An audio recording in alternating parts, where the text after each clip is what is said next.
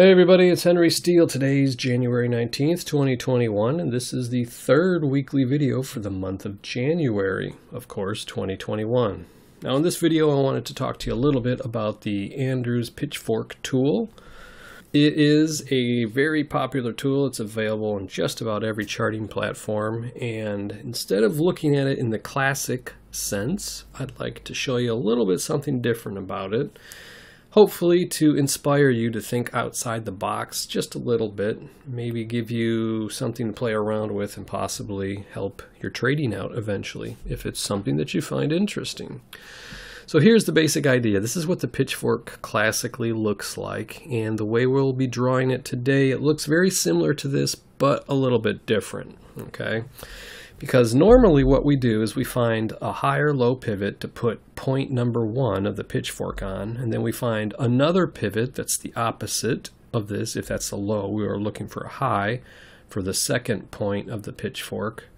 And then the third point of the PitchFork goes on a low after that. So it's usually a low, high, low, or a high, low, high, right? So the way we're going to be drawing this one is we're going to have point 1 on an important high or low, and then we're going to have point 2 on the opposite type pivot. So in other words, if we start out with a low like we do right here, we're going to put point 2 on a high further down in time. And then point 3 is going to be equal to both the price level of point 1 and the time of point 2. So let me show you what I mean. Now right off the bat, this is International Business Machine, which is IBM. It's a daily chart, and this is the 2020 price data here that I've got on the line, or got on the chart in front of us here. So what I want to do, we're going to use this important low back in March of 2020 as the point 1 placement, and then we're going to put point 2 up here. And the reason I'm picking this particular high right here is because if we use this first high right there, the PitchFork's going to be entirely too small. So this is the first legitimate high that we could use and have a usable PitchFork. Okay. So after that, I'm going to pull point 3 so it's at the same price level as point 1 here, but at the same time as point 2. So it's going to look like this right here. So this PitchFork right here is slightly abnormal from what most people are used to. But with this right here, we can draw a horizontal line that goes through this right here. So let me draw this right like that. Now, what are we looking for? What's happening is we're looking for that we have our point 1, our point 2 drawn right there. Our point 3 gets drawn in reference to point 1 and 2, so we don't need any more price data. We don't need a normal point 3. So we've got this high here. The market traded down a little bit. At this point, we know we can draw a point 3 down here because we know that's a high. And then we draw a horizontal line right straight through where the first candle or bar, whichever you're using, hits the median line or the middle line of the PitchFork. And that's going to intersect with one of the outside lines of the PitchFork. And when that happens, we can expect the market to be trading very near that nodal point, or that point where the lines cross right there. Now, it doesn't have to move there, obviously, and it can actually technically be here. Price might be here, price might be up here, and it's entirely possible price might be even with the bottom right here. Okay, so there's really 4 points that you have a high likelihood of price being around.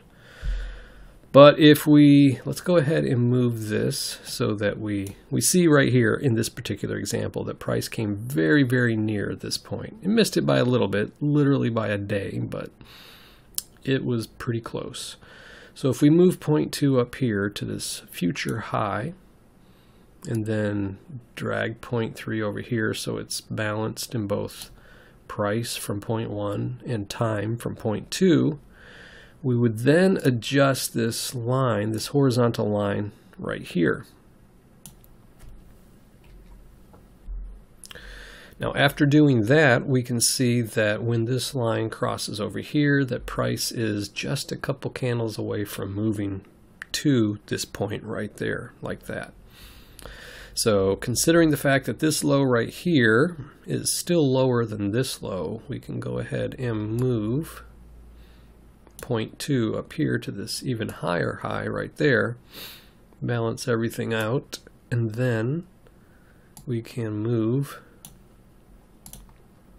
our line right there like this so that it intersects this median line right where the first candle crosses over it. And we see further down here that we actually get, see right here we have a little move up like that, and this times the beginning of another move up like that. It's like a little mirror move, because we moved up, we moved down, and then we moved up again. Here we move up, we move down, and up again. I'm not saying specifically that's what's always going to happen, but I'm just pointing that out to you. Now, what's interesting is we're close to it. The market is very close to it and takes a while to get to it. We can also adjust this line up through here so that it's even with the last candle that was creeping up this line here. And we see that in time it crosses here, and it's even with this particular last candle right there. Now, we can continue with this, and even though this is a lower high, we can keep that same low right there, right down here, because it's lower than these lows. We don't have to keep that one, but we can. Make sure everything's balanced out. There we go. And then just move this right here. And interestingly enough, the point that was previously our target now becomes our median line crossover.